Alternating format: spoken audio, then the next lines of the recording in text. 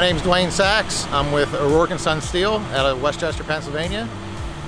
Basically what we got left is setting the topping off beam, and then after that we have some decking to do and some little miscellaneous things on the end of the building. We have a few porte-cocheres left to do, and like I said, just a couple miscellaneous things and we're out of here.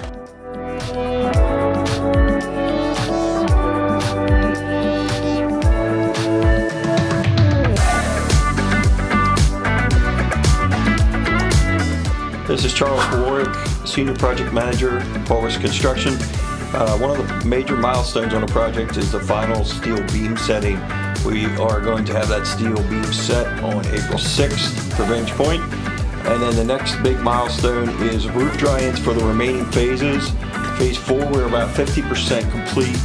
Phase 5, we expect to be setting trusses for the next couple months, dry in the roof on that in mid-June, and finish up with Phase 6 in late July or early August with roof dry-ins. Another item that's a big milestone is drywall. We are starting our Phase 1 drywall this week, and we'll follow with Phases 2, 3, 4, 5, and 6 as sequenced.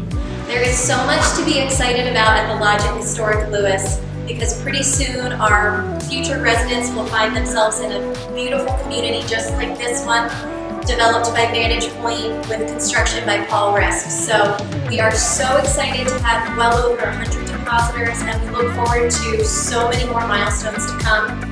Next up, probably later this summer, you'll start to see some updates from us where we can maybe even get you into the building to see some sample apartments. And our hope is to have a sales trailer by the end of the second quarter. So if you have any questions, if you want any one-on-one updates, we'd love to hear from you. So give us a call at the Lodge at Historic Lewes. Thank you.